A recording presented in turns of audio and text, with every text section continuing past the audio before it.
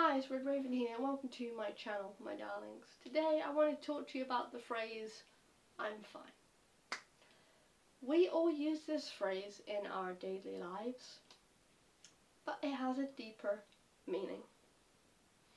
Wouldn't you say? So, I'm fine is generally said because we don't want to tell someone how we're feeling, or we don't think somebody's going to listen to us. Most of the time we don't say the word I'm fine because we are actually fine. So my suggestion is always ask someone twice, are you okay? Because the second time around they might actually tell you what's wrong. I think the reason we also say I'm fine sometimes is because we're not sure how to explain to people how we're feeling. If we're going through a really depressive episode and no one else around us is or has gone through what we've gone through, we're not sure how to deal with that. We're not sure how to cope with that. So we think, oh, if I say I'm fine, it's just going to be easier than sitting there and explaining. And then also, sometimes, which has been my experience, is when someone said, oh, how are you? And I instead of saying I'm fine, I've said I'm not okay. They've been taken back because they've expected me to go, I'm fine. So now they're like, oh crap, I actually have to engage with this person and ask them how they are.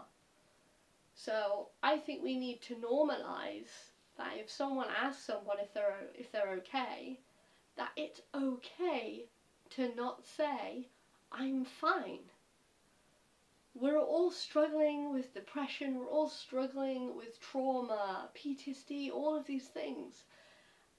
And sometimes it would be so much nicer to not have to say, I'm fine, because you don't think that the person you're talking to is going to listen to you, is going to acknowledge what you say, or you don't want to spend your entire time with them explaining to them why you're not okay. So I get why most people say, I'm fine.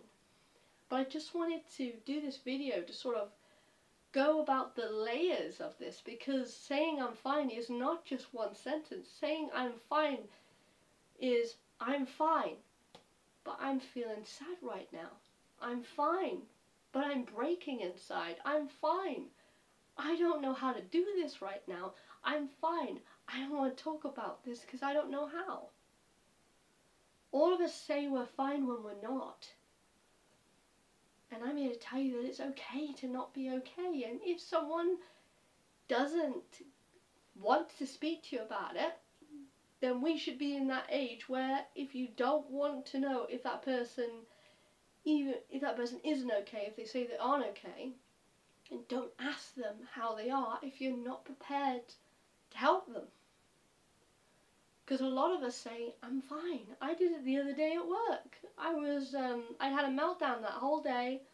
I felt really stressed out, and I knew it was one of my co-workers that just, if I said anything more than I'm fine, they'd be like, oh, I'm so sorry, and it would be a really awkward exchange. So I just went, I'm fine. Was I fine? No. Fuck no. I was not fine. I was not okay. I was breaking down, I was driving my car doing my deliveries, I had loads of shit going on, but I didn't know how to reach out to people. And I need you to know that you don't need to say that you're fine. It's okay to not say that you're fine. And know that yes, there are some people that may not know how to deal with it, and they may not even know how to cope with it. But that doesn't mean that you have to basically take on board their issue with not being able to deal with it. You can still say, I'm not okay right now. And if they can't deal with it, they can't deal with it. But the more we put a mask on this situation, the harder it is to normalize not being okay. So if you're a person that said today, I'm fine, when you weren't, I understand. It's really hard to just tell people how you feel because you feel like you're not going to be listened to, and nobody cares. Because everybody wants you to be happy. That's what society teaches us, isn't it? That we need to be happy and we need to be okay and we need to be alright and we need to get a job, we need to work, we need to eat, we need to do all that thing, retire and then die. Well, that's just no. No, we don't need to do that. We don't need to do that. We need to feel our emotions, feel how we're feeling, cry, get angry, get annoyed, get frustrated, rather than everyone telling us, oh no, no, no, don't do that. Don't do that. Stop. Be happy. Be grateful. Be appreciative.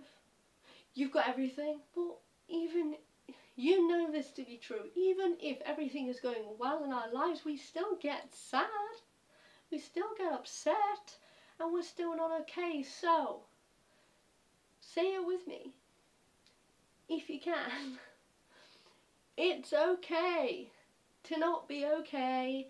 And it's okay to not say, I'm fine.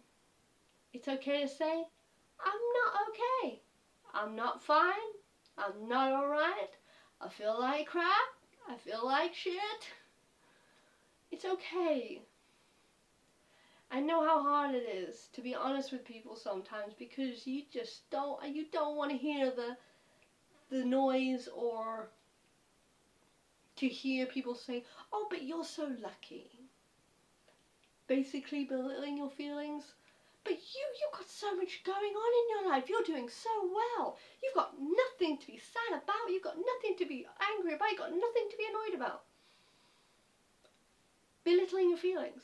Everyone. Even me. When things are going well, I still have breakdowns. I still have like, oh shit, crap's hit the fan kind of moments, but to everyone else, my life may seem pitch perfect. It's okay to not be okay. Well, I just wanted to talk to you today about the phrase, I'm fine. And acknowledging that when someone says, I'm fine, it doesn't always mean that they're fine.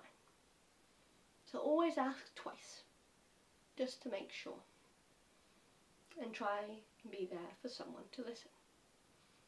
Okay? And that ends our video for today. I love you. You're amazing. You're wonderful. You're beautiful. You're awesome. Never stop being you. And I'll see you in the next video, my darlings. Red Raven out. Bye!